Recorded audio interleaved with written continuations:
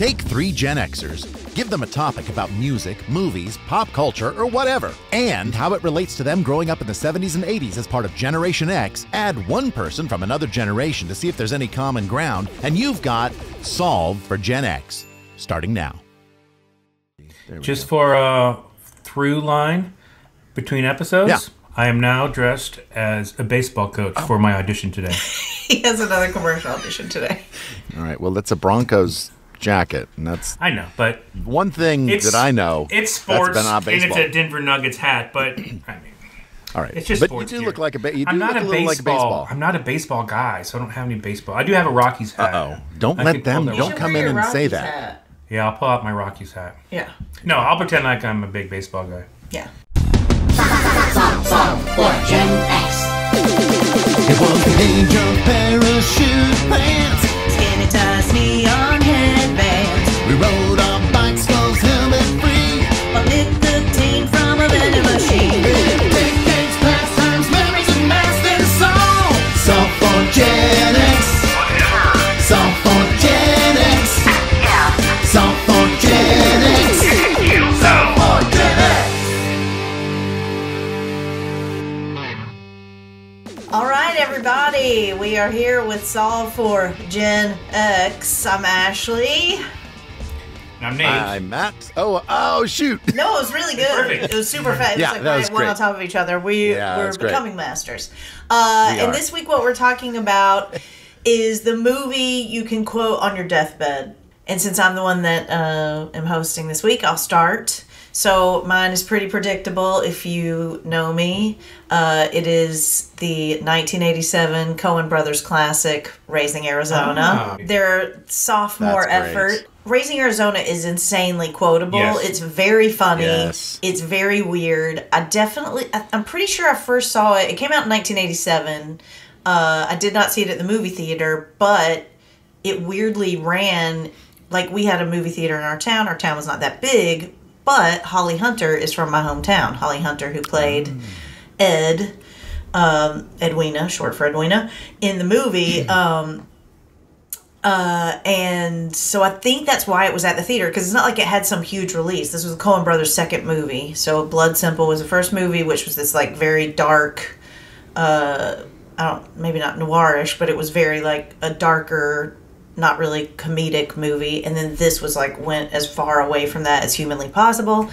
Nicolas Cage stars as H.I. McDunnough, who is a like constantly being arrested criminal who ends up with a police officer, Ed McDunnough, and Repeat offender. yes, we were released on our own recognizance. Yes, That's a John Goodman line, I believe. Yeah, it's so funny and so weird. I'm pretty sure I rented it at Blockbuster Video for the first time that I saw it, and then when I got to college, the person that ended up being kind of my boyfriend for most of college, a guy named Joseph, he loved it too. And I don't remember if I showed it to him or if he had already seen it, and that was like part of our bonding. I honestly can't remember anymore, but we were obsessed. We would quote it constantly. We watched it all the time. I remember I think it was when we were living in New York, you know how sometimes they would, on the street, there would be like somebody with a table with like screenplays laid out, and you could buy one. He bought the screenplay of it, which like who knows where those things come from, and like probably like the first 3 pages are like somebody typed it out, and then the rest of it's just like, you know, an old paper about Freud or something. It's like, wait a minute.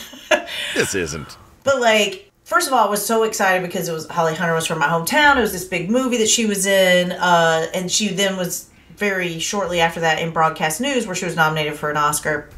So I was super into Holly Hunter, super obsessed with her.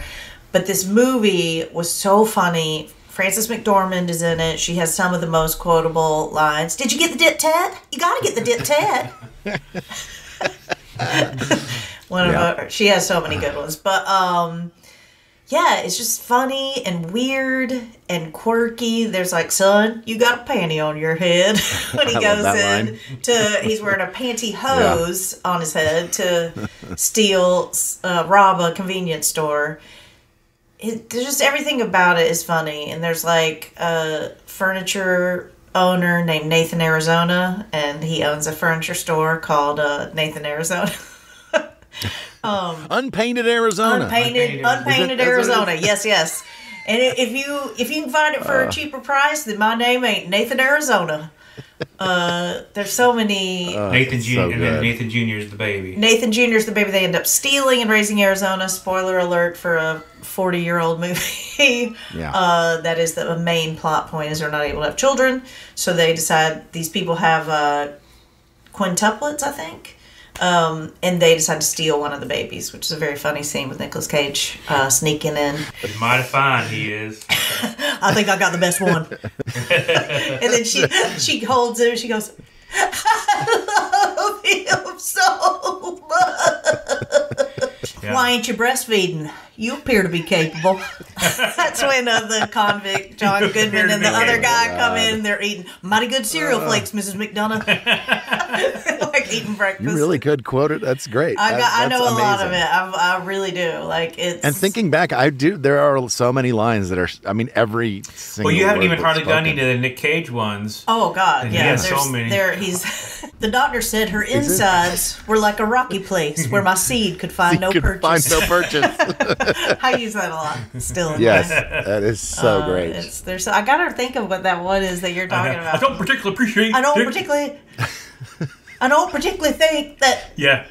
Something, yeah. Oh, there's another good Frances McDormand one. I'll just do this last one because this was one that I used to do all the time. And she's in the middle of talking to her. You got to get the dip tet. I mean, you can skip the something, but I can't remember. But anyway, you can put his thumb in iodine and skip the orthodonture, but you got to get that dip tet. Roddy, take that diaper off your head. Put it back on your sister. I've done that 1,000 times in my life. That's so great. She's just like so because they have those horrible children. The one that writes fart on the wall, like, hey, Raleigh there's Smartwood. He already knows his ABCs. Look live, and he throws rocks at him, the dad guy, and then he's written fart on their paneling of their wall. It's so great. Oh my A thing I loved to do in college, and people would ask me to do it, was there's this lullaby that Holly Hunter sings to the baby at one point, and it's one of these old Appalachian story songs where it was the way they would pass news around.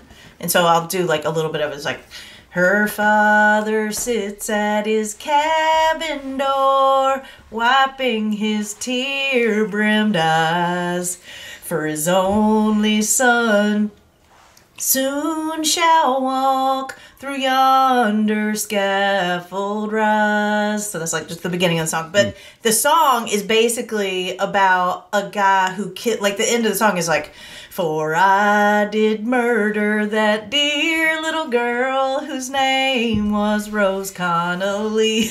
It's you're singing a lullaby about a murder, and then the son is being killed for murdering this girl. Wow. Oh, what a dumb thing. The music throughout the thing is amazing. And a lot of it is that theme, too. A lot of that, the instrumental becomes that. It's so great. Would you say this is your favorite Coen Brothers movie? I would have said that. For a long time, I think it was. I don't think it is anymore. What supplanted it? It's hard to say. I really love Fargo. And I really love No Country for Old Men. I just think they got better at making... It's a really, really, really good movie. But I think, I don't know. I think they've made better movies. So when you ask that question, I'm not really asking, do you think that is the best movie they've ever made? I'm asking, is that your favorite? Is that the favorite movie? Maybe, but I don't know. I just because I think it really is two different questions. For me, it is my favorite Coen Brothers movie. I could watch that movie more times than any of their other movies. It's just so absurd and ridiculous and and memorable and quotable and light. But it also, there's emotion in it. There's real emotion that I love. I probably haven't watched it in 10 or 15 years. It's been a minute since I've watched it. There's something about a movie maker's sophomore effort that I often feel is their best cleanest, like best, most consumable kind of movie. I wonder if is Boogie Nights Paul Thomas Anderson's second movie? I think it is. For sure, not his first. One of my faves. Maybe his second. For sure, not his first. I think Pulp Fiction from Tarantino is like, if I have to choose one of his movies, that's the one. I agree with you. I mean, just even the storytelling and I mean, all the elements, the actors, the writing, the music, the jokes, look of it, everything. There's so much. There's a lot of humor in Pulp Fiction. In a second effort, you have. I think the key, the formula is on a sophomore, project. You have all of a sudden you have the means to really fulfill your vision, but you still have enough people like holding you back from going too far or becoming too indulgent. Yeah. Right? Yeah. Because then like later Paul Thomas Anderson, like I like what's the Magnolia? Magnolia. I like Magnolia, but to me it's a little indulgent. Like it's a little long, it's a little bit like somebody needed to say, "Hey, maybe scale it back a little bit or something." You know what I mean?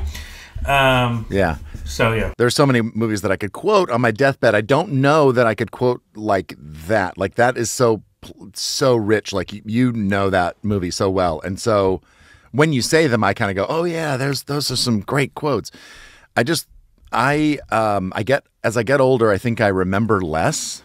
Oh, for so sure. I feel like some of those things that I did know, I feel like have faded away. So maybe I should write down the quotes, or maybe I should die sooner, so at least I remember. Well, now you'll have a shot at remembering. Now you'll have this podcast. Oh, that's right. Yes, that's good.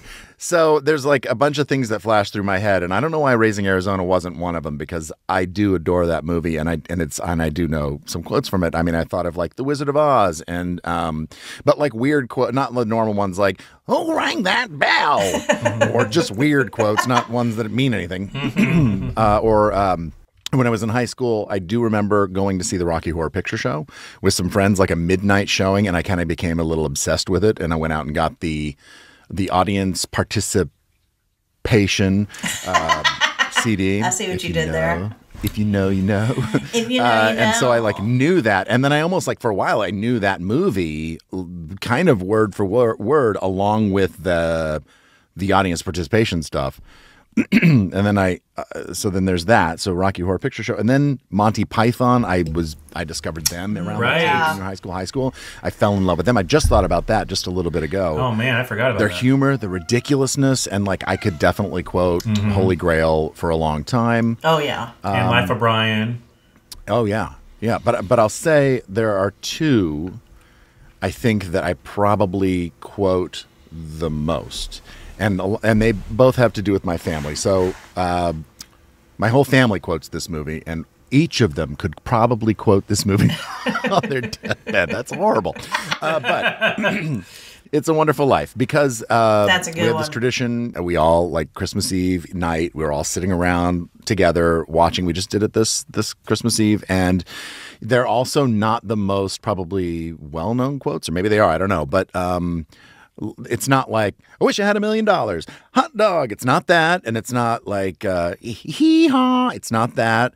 But things like, this is probably a little more common one, but help you down. Merry Christmas to you from jail. That is said from my family a lot. Jack, my son Jack, who's 22, he has two favorite things that like make him laugh when they are said. One of them is, I'm just your little rent collector. It's no skin off my nose, which happens 3/4 of the way in, where his little guy is talking to, what's his name? Potter. Yeah. The other one is when the guardian angel Clarence is yelling after Jimmy Stewart and saying, she's just about to close the library. That quote, Jack just like bursts out laughing just because of the way it is proclaimed in the film. Clarence has such a funny voice. That guy, he does. That actor. But the movie I would quote on my deathbed, it is, I'm going to say a couple of quotes from it. Now, you may know these, but I'm going to try it anyway. I'm not going to try to do any character stuff. Okay. Your eyes can deceive you. Don't trust them. Anything yet? Think about it. Here's another one. who's the more foolish, the fool or the fool who follows him? Now that really... The first one really got me. I feel like I know what it is. Here's another one. The Matrix? No. Would somebody get this big walking carpet out of my way? Wait, is this The Big Lebowski? No. Nope. No. Oh, God. Which is another... That's the one. I find your lack of faith disturbing. Oh, this is Star Wars. Or... Yes. It is But Star Wars. Is Yes, it the first Star Wars. It's New the Hope? first one that I will only call Star Wars. I'm not going to call it A New Hope. As a Gen Star Xer, Wars. it is your right to just call it Star Wars. Yeah, that's what I knew it as. Yeah, I mean, there's some really great quotes in there. I originally saw Star Wars in 1977, of course. It was at the Glenwood Theater in Overland Park, which was like the really fancy theater. It's gone now. And I had the Story of Star Wars album, which also... Nice. God, and you still have it in the plastic. So the album, The Story of Star Wars, is it... What is it? It's like a narrated... it's a narrated story album, but it uses the actual film and the words and like the actors. It's like lifted It's not from the movie. film. Did it have a just It book? is. Did it have a It is. book that came with it? No. Oh. No, I mean it's like it is the It's the audio of the movie? yes, and then like every once in a while they'll say Princess Leia aboard the starship. You know, like it'll have a little bit of narration with it. Oh. And I remember where the skips were. Like I Wow. remember that, like as I'd heard it so many times, it burned into my memory. But there is one quote that is used most often in my household by only me, and it is whenever anybody in my family says that's impossible, which happens more often than you think. So when that happens, somebody says that's impossible. 10 out of 10 times, I will quote Luke Skywalker from Star Wars saying, "It's not impossible. I used to bullseye womp rats in my T-16 back home. They're not much bigger than 2 meters." That's what I always say. I fluffed it up there. But, They must love that. well, this happens multiple times a year, and always with my kids. Usually they just kind of roll their eyes, but Jack does appreciate it. Like, I don't think he's nice. setting me up to say it. Yeah, It just happens. And so that's probably the thing that's probably the quote that I would quote from my deathbed is, "It's not Wow. impossible. I used to bullseye womp rats in my T-16 back home. They're not much bigger than 2 meters. That's fantastic. Wow, that is so great. Wow. That is a very iconically Gen X movie to quote on your Yeah. deathbed. Yeah, it's probably first choice, but you know what? That's me. I think that's great. I think it's perfect. That It's is so awesome. good. So, okay, we've got a very quintessential Gen X pick from Matt for the movie Quote on Your Deathbed. I think, like, kind of a cool pick for me with Raising Arizona. Like, Yeah, little off the beaten path, pretty cool. Yep. I mean, I hate to brag, but it's true. Is it bragging when it's true? I don't know. Sometimes it's just truth telling. And so we got to hear from Nate. What will he bring to us? Something basic. Oh, The lesson from on this podcast, as we accumulate them and do more and more, will be that Matt and Ashley are interesting people, and Nate is basic. That is not true. oh Yeah, what are you basic. talking about? Raiders of the Lost Ark was a big one for me, and I can quote a lot of stuff from that movie, and I like the It's a Wonderful Life stuff from you, Matt, because it's like you're quoting stuff that isn't like oh, that's the famous quote from that movie kind of stuff. I love that kind of thing. I loved Raiders of the Lost Ark so much, and we loved, my friend Ben and I we liked the smaller parts or whatever, like the guy who comes into Marion's bar, like the Nazi, right? He's like, "Here's Fräulein. Let me show you what we are used to dealing with." Nick! One day, my friend Ben and I decided to dress up as that character. He had this fedora hat and a tie and the fire, not the poker, Like- but the thing when you grab the wood log from the It's fireplace. like a little grabber.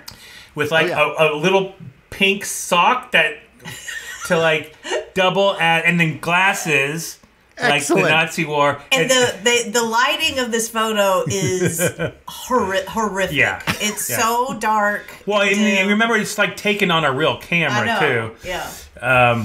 So Is anyway, this Halloween? no, What- it was just like I had the. It was a Tuesday. I had the fedora, and because I used to love hats, I still love hats. I had the fedora, and then we saw. I probably just got done watching the movie and saw my parents' fireplace thing. And it's like, let's pretend like we're that guy.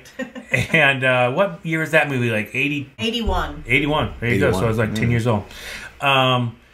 But that's not the one really. Then like the next movie that I think is like impactful to me that I could quote is the movie Meatballs.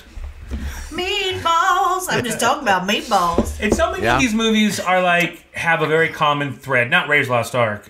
In Star Wars 2, I was big. I love Star Wars. The common thread in some of these movies are like Harold Ramis, Bill Murray. It's like all these comedy people. And then like with Ghostbusters, there's like, and then Ivan Reitman does quite a bit of like movies. Have done quite a few movies that I can just quote. Yeah. And then like there's like Vacation, like Harold Ramis, John, and then also like The Breakfast Club and all of what's his name's movie, John Hughes movies. John Hughes also wrote Vacation, right? So there's all these movies to choose from, right? And then there's the Mel Brooks movies. Blazing Saddles and History of the World Part 1. I can quote all those movies like pretty much back and forth. More of the Dan Aykroyd, like Spies Like Us. Modern Problems. Doctor? Is that Chevy Chase? Doctor? Yeah. Doctor. Modern Problems is Chevy Chase. Spies Like Us is like the Chevy Chase and Dan Aykroyd. The movie was, I think Dan Aykroyd wrote it, and Harold Ramis probably wrote it together. I'm not sure. Dan Aykroyd for sure wrote it with the idea that John Belushi was going to star in it with him, but then John Belushi died, so Chevy Chase stepped in.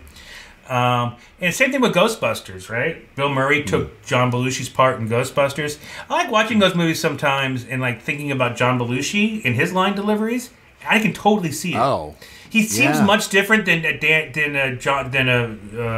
Bill Murray or Chevy Chase. But then when you watch the movie and hear the lines, you're like, oh wait, but John Belushi could totally read those lines in a way that would be different and still very interesting, Just as a side note here, just because I know Nate really well, when he was in, I believe, 6th grade for a book report, which like people in my 6th grade are like reading Bunnicula or something like the Vampire Bunny story. He read Wired, which was the Woodward the Bob Woodward biography of John Belushi. And that was what he did his book report on. 6th grade. Yeah. Sixth Well, grade. it's like when you're the kind of book report where like instead of like the book report is like a form you fill out. Yes. And like it's like, what did you learn from this book? And my takeaway was some drugs aren't as dangerous as I thought they were. It's what every teacher wants their 6th grader to read. Remember, this is like Just Say No era. Yeah. Where it's like they told us that if we even think about using a drug, we will die. You're going to die. So to me, it's like, oh, you mean you can use heroin more than once? Like you can smoke marijuana without dying immediately, which was a really a bad thing that they did, because it really, like in our generation, I think it really planted a seed of distrust for people in official capacities telling us stuff. Well, I didn't mean to sidetrack us that much. No, but it's just your obsession with John That's an Belushi started interesting- so yeah. young. It's a good discussion to have since Gen X kind of. Was John Belushi your favorite, if you had to pick a favorite? For like SNL Just people, in general, in No, general, it those was- comedians of that time, were you like, well, John Belushi's my John Belushi, favorite. it changed. Initially, it was John Belushi because when I was very young, I'd stay up late enough to my parents would watch SNL or whatever, and then Blues Brothers, again, a movie that I could quote. Oh yeah, right. But and then like for Saturday Night Live, like I was in junior high during the Martin Short season. So I could do every Martin Short impression and was Ed Grimley for Halloween like several years in a row. Oh, and also Bill Murray, right? Was a real favorite of mine too, because Stripes and Meatballs. My friend Ben and I would watch Meatballs in 6th grade. We'd go home and watch Meatballs every day after school. But Chevy Chase would probably be my favorite, the least likable. And then that leads me to the movie I have to pick would be Fletch. Like of all of them, for some reason, I thought I was like, "Where's Fletch?" That really is the one I could probably quote the best. and have quoted the most. For sure. And would, like, if I had to choose, like, here's a movie, well, there's a, like, what movie do you want to watch right now? It'd be Fletch. Overall, over all those others, probably. Also, you've probably been characters from Fletch more for Halloween than any other movie. Well, as an adult, yeah, like 1 year is like, oh, you know what? It would be fun. Like, every year I'm going to go as a different Fletch character. So he was G. Gordon Liddy, the airplane mechanic. Fletch in the Lakers. I'm Dr. John Cocktoastin. Okay, that's what it is. I was like, there's a doctor or something. He says, what was it? I can't remember. No, it's Dr. Rosenpenis. Oh, that's Dr. Rosenpenis. Dr. Rosen? John Cocktoastin. It's Dr. Rosen. Oh, come on, guys. It's all ball bearings these days. Maybe you need a refresher course. Ha! I gotta watch that movie again because he is so good in that movie. He is so good. It's just like, and one of the best lines in that movie, and I turned it into a meme sense, and I shouldn't be online ever, like, talking to people who are crazy and insane. That's true. But, like, when someone does say something, like, replies to a post I make or something, that's something like, I don't know, I like to put the meme of Chevy's like, God, I admire you. Oh, that was the one from the lady with the guy with the thing. Yeah. Because it's such a good, like, I don't know, something about it. It's just such a great cut, like, burn. Like, but the words seem to be no, I know. positive. It is the sort of thing like, and in the scene, of course, the person is like, so you take that to your people at the, God, I admire you. Do you feel like that's like, Chevy? Or is that something that feels like the character that was written in those books? I don't know. I don't know. I feel like it's Chevy. Let's see. It's improvised? I'm going to see who wrote Fletch, if I have that down.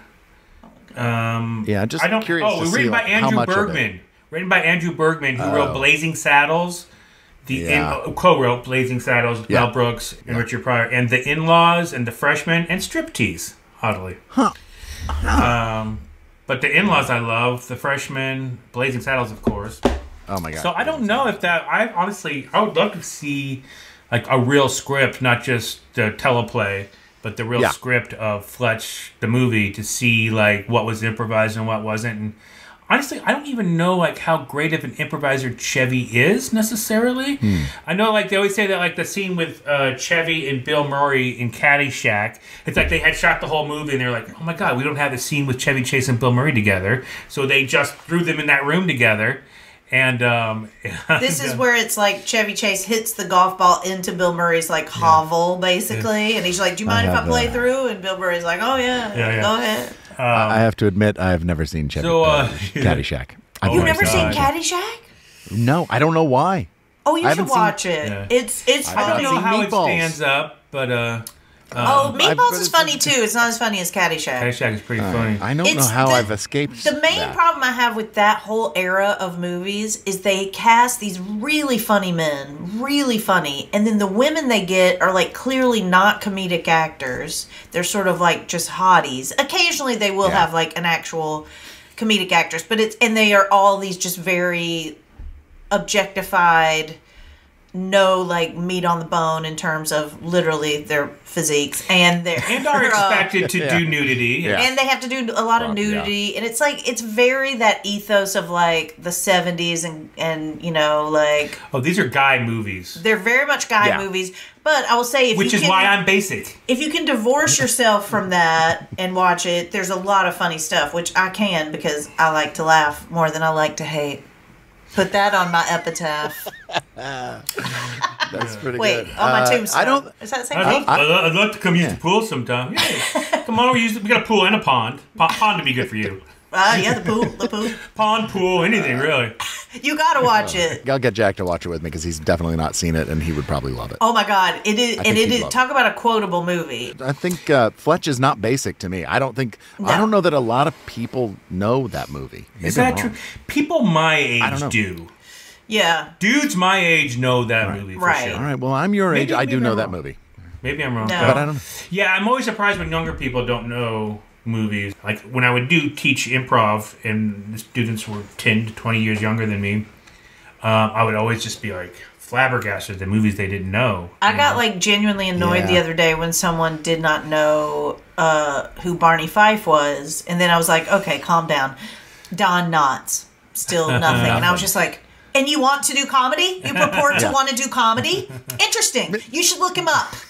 Like, I was Mr. Furley on Three's Company. I was genuinely furious. I was just like, oh, he's just sort of the comedic genius of our time that laid the groundwork for most of the comedy you enjoy today. But yeah, you don't know. Yeah. I don't know. So bad. It just happened one day when I became the old guy, right?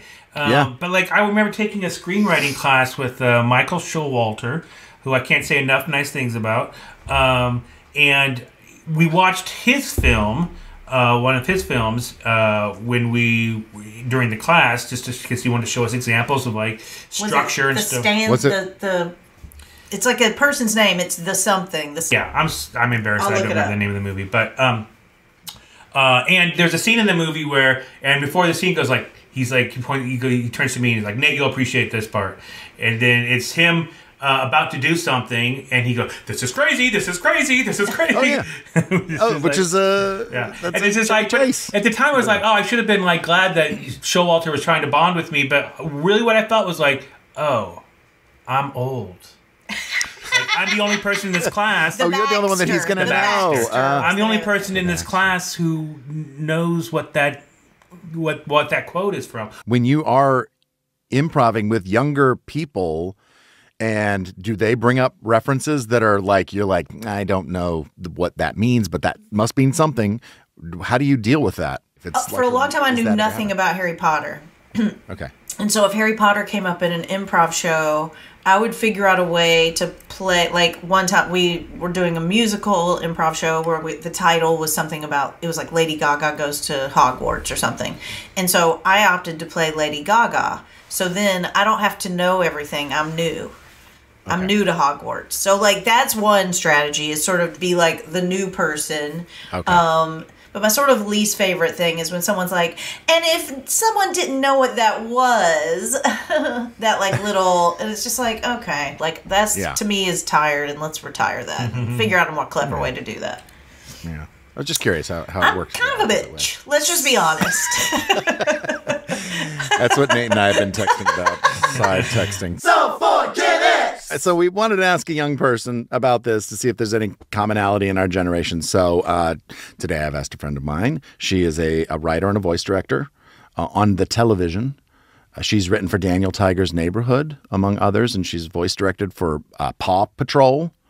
And so she's a mom of 2 girls, one of whom is my goddaughter, and she is a millennial. So let's welcome Mary Jacobson. Hey, Mary. Hey, Mary. How are you? Hey. I'm great. I also am so happy to be like the young person today. Yeah. That doesn't happen. The other day, somebody called me ma'am at the store, and I said I don't answer to that. So this was nice. So, Mary, we are talking about the movie that you can quote on your deathbed. I think, first of all, I don't like to think about my deathbed. But if I had to do a movie, I still love Mrs. Doubtfire. Oh. Are you guys familiar with it? Sure. Oh, yeah. I've seen Back when it was still okay for men to dress like women? Yes. When he goes, when I hold this cold meat, I think of Winston. Do you remember that? It's like my favorite quote. I love it. And like when I'm making sandwiches for my kids, sometimes I'll say that. Like I'll hold the turkey, and they have no idea what I'm saying. They don't know. But I think that's like a comfort movie, and I think I was 12 when that came out, and we would get it from the video store, the local one. So it was not like Blockbuster. Larry's. It was Larry's. Larry's Video? Yeah. And would you rent it on a DVD? No. Or VCR? VHS. No. VHS. Oh, Be nice. Kind. I was Be Kind Rewind. Like Yeah. So we would call on like a Friday to reserve a movie. We'd call and be like, "Can you hold this movie?" Wow. And then I would watch it, and then I would rewind it and watch it again. Like it was comfort to me. Yeah. Especially when Robin goes, 1 lump of 2, and the cream, the pie, and it's falling. I just love it. I could Oh my God. see him as my dad, you know? I Like, love the montage of him getting transformed into Mrs. Yes. Doubtfire with Harvey Firestein, Yeah. and it's "Don't Rain on My Parade," I think is the song that's playing, and then he does like little Barbara moments. Yes. Like, he has like some little imitations where Yes. he does a Yentl hit, I think, at The one point. Yentl- He's like, "Papa, can you hear me?" And he then has- they do a matchmaker at one yes, point. Yeah, when he has a scarf over his head Yeah. like this. He's a voiceover artist. It's his profession in that movie, right? Yeah. Oh, Yeah. and then your career led you down that road. I know. Look at that. I didn't put It that set you together. up. It That's did. why I'm here, to make Thank connections. you. I gotta go. You got to make a phone call. This changes everything. My I think dad. I've only seen that movie one time. You know, but I mean, I remember the trailer. I feel like that's the thing. Maybe I didn't see it. we could Maybe I didn't watch see it. that We movie. should watch it together. We should. Yeah, we you should should. gather all our families. I'm ready. Yes, I got a Coke. I'm ready to go. All right. Wait, you were going to say something about your dad, Mary. Oh, so my dad, my parents are divorced, but my dad, that was something, he loved showing the movie to me. Now, in hindsight, I think he showed it to me because he was like, I don't get to see you as much. And I was like, are you going to dress up as Mrs. Doubtfire? Like whenever we were together, he's like, look what I brought. But then there was a contest in my town. There's like a local radio station. And they had a calling for, or a contest to be a commercial announcer, and he almost won, and it was to be Mrs. Doubtfire, but like not that Mrs. Doubtfire. It was like a local pizza spot. They were going to read commercials in Mrs. Doubtfire voice, and so my dad was he was the runner-up. Because he does a good Mrs. Doubtfire voice. He really did a good Mrs. Doubtfire voice. Hello! That's the big voice. Hello, yeah. And then remember, he said, Sally Field goes, how did he die, your husband? And he goes, well, he was hit by a Guinness truck. It was literally the drink that killed him. There's just little gems in everything he did. He was so smart. Performance-wise, like it really hit his, like, almost feels like they definitely had him in mind when they wrote this script. They had I to, think so. right? Yeah. Or he made it his own so much. Right. Yeah. Yeah. Is I this think something so. that you have seen with your family? Have you watched Yes. it with them? Yes. And did they like it? How did they react? I think we showed it to them probably a little too young Okay. because they were like, are you guys getting divorced? Like, why are you showing this to us? Like, it was, it was a little like, why are we, it was their first look at divorce, I guess. And so I was like, no, this is just a movie that I think is really fun. And the dad doesn't see his kids, so he dresses up. And then I think they were more sad, so we need to revisit it. Interesting. I wonder if, like, maybe would you advise that movie to couples who are getting a divorce to play it for their kids as a soft way to tell them? Yeah, that your dad is tell you going about first. We're going to watch this movie, and then we're going to have a discussion. And then your nanny is going to be your father. So that's that's how it, and that's usually in real life how it turns out anyway. Almost always. Always, yeah. It's so good, and it's so funny, and it's such a good comedy of errors, kind of like farce, with the restaurant scene at the end where you have to keep switching costumes, and Timothy Dalton, right? No, it's one of the Bonds. it was Pierce Brosnan. Pierce Brosnan. He's so And good. Sally- Dare you? And Sally Fields. Oh yeah! Oh my God! What a cast! What year was this movie? Do we know? I don't even know what year was it. 93. 93. Yeah, I knew it was when I was in college. Yeah. So I was like 5th grade or 6th grade. All right. I like So you were the age of the older the boy? the middle. I was the boy. Yeah. Okay, yeah. The middle age who had the 12th birthday. Oh yeah, right. Right. And he's what Joey from Blossom's younger brother, I think. What was that kid's name? Joey Lawrence. Joey Lawrence's Lawrence. younger brother. I think it's his young. I'm pretty sure if I remember. And then Mara Wilson was the littlest one. And then great. the older girl, she did some other movies too, but I don't Yeah. remember her name. It'd be fun to see what she's up to now. Yeah, Mara Maybe- Wilson doesn't act at all now. She's I think she's written a book and she's more circumspect about her. That was the youngest. That was the youngest girl. Yeah. I think I wanted to be her when I watched that movie. I think That's really cute. that's very cool. I think movies have a big impact on us when there's a character when we're young and there's a character our age. I remember like E.T. came out when I was Elliot. I was Elliot's age. Yeah. So Ashley doesn't like me to use my Because it's going to bang on the microphone. I'm just trying to help you. So we're still working out some kinks here. That's in this, good. It's nice. He's like literally like banging on the table that the microphone's sitting on. I'm like, buddy, I When I don't know was what the noise that's going to watching make. E.T. Grrr. Yeah, that's pretty much I like movie. I have not seen Mrs. Doubtfire. I'm deciding right now. I don't think I've seen it. I'm gotta excited for watch you. it. Are you deciding watch right it. now that you don't ever want to watch it? No. I've just never oh. seen it up to this point. Gotta have a Maybe- movie night. All right, Yeah. let's do it. We're They'll gonna do bring it the for movie night. popcorn. All right. You guys will bring the sounds good. popcorn. Yeah, Yeah. All right. Is that We're like eating it now. is that kettle pop or butter? What is it?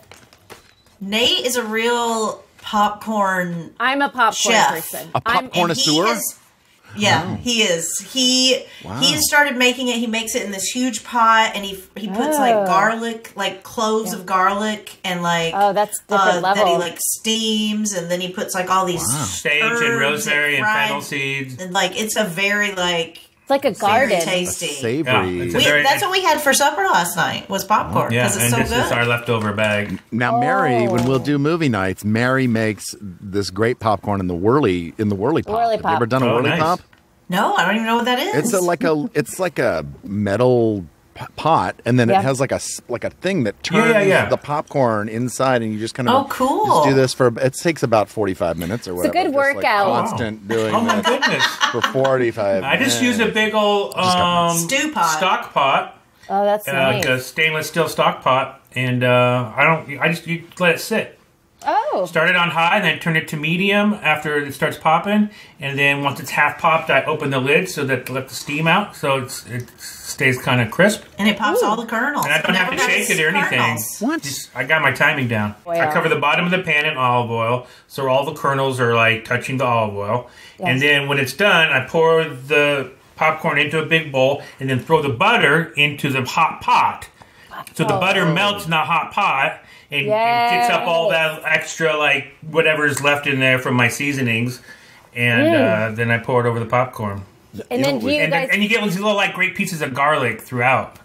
do you That guys are, like, put steamed and sweet. do you put junior mints on top of your popcorn? There's a theater in LA called Dynasty Typewriter that I went to recently, and you can get popcorn from there, and what they do is it is just regular buttered popcorn. They put like a layer of popcorn in, and then you get to choose what candies you want, and they sprinkle them in. Then they put another layer of popcorn, sprinkled candies. Wow. And you can pick what you want. I didn't know Wow, this. that sounds I want to go fancy. back so bad because I didn't get it, and that guy wasn't sitting by me because I would have reached in, and I know not well enough to like just reach my hand in his popcorn. But I Why would've. not? Well, it almost feels like we veered into somebody else's podcast for a few minutes about maybe it was Solved for Pop X or something. It was just a whole popcorn. It was a centric. mashup. It was We great did get though. very popcorn centered. That's okay. Mary, Yeah. thank you so much for. Thank you, Thank you, Mary. Mary. Thanks for Thank you, having appreciate me. it. So Oh, great to see you. We may have met you at the pit somewhere along the line in the past. This Good to is see you lovely. again. Yeah. we'll- It's meat proper. It's meeting proper. Yeah. I like it. That's right. We'll see you for movie night then. Okay. All right, so I've got this.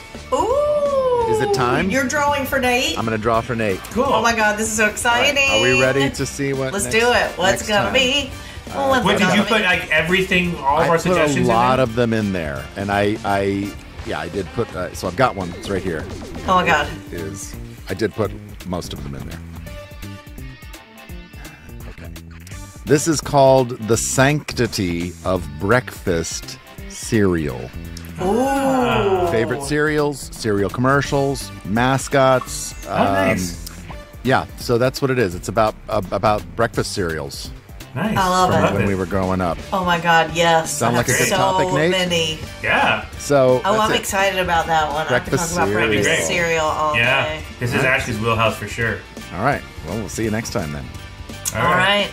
Bye. Thanks. Special thanks to Mary Jacobson for being on the show today. Solve for Gen X is mixed and edited by Nate Starkey. The theme song was written by Nate Starkey and Matt Vogel and performed by the Mighty Weeklings. Our podcast art was created by Dave Hulteen at davehulteendesign.com. You can find Solve for Gen X wherever you listen to podcasts. And it's Also available to watch on YouTube. Just search Solve for Gen X. If you're so inclined, please rate and review our show. It really helps our visibility. Or whatever. Whatever. Solve for Gen X is a Welcome Matt and Married Nate and Ashley production. If they can't